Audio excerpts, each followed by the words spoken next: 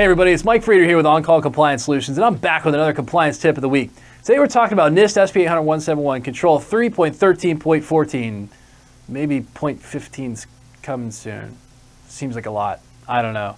I bet you're not tired of answering control questions. We're only on like 100 plus of them. Anyway, the control is control and monitor the use of voice over internet protocol, VoIP technologies. Now, I don't know about you, but if you've ever tried to control a phone call, it usually doesn't go that well, especially if it's with your wife. Anyway, or husband. Anyway, so hey, look, I'll just get to the sample answer before I get myself in more hot water.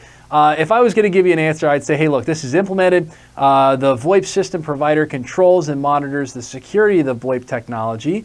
VoIP system access is controlled via physical device lockdown to the physical premise, internet connection and individual phone MAC address, right? So again, our phones, our VoIP phones are going to have MAC addresses, so it's not like they could really tie into another extension. This is hard programmed into the VoIP system.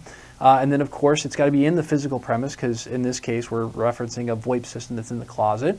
So again, there's a lot of physical lockdown capability there.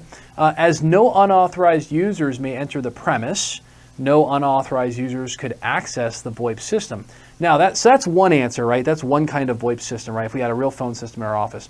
Now, additional VoIP technologies, such as virtual meeting services like Teams, require authentication and identification for use and are monitored through the organization's SIEM system. Again, yes, there is a way to tie Teams into your SIEM system.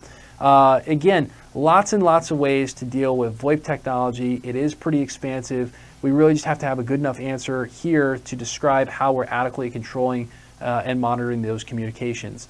So, hey, if you're trying to get compliant with DFARS, NIST SP 800-171, or CMMC on your own and looking for help, our compliance experts are always on call for you.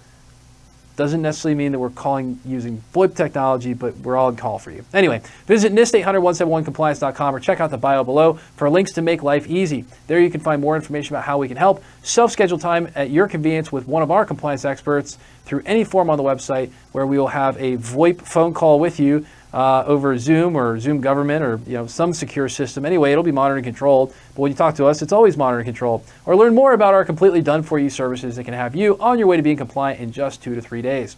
If you love the content we're putting out here for you, help us out with a big thumbs up on that like button, or even better, smash the subscribe button to get the latest compliance content as soon as our compliance nerds roll it out. It's a great way to stay prepared for that upcoming CMMC certification. Everybody's going to have to eventually go through it. And until the next compliance tip, my friends, stay safe and secure out there, watch what you say on the phone, and hit us in the comments below to let us know what you'd like to know more about when it comes to information security and compliance.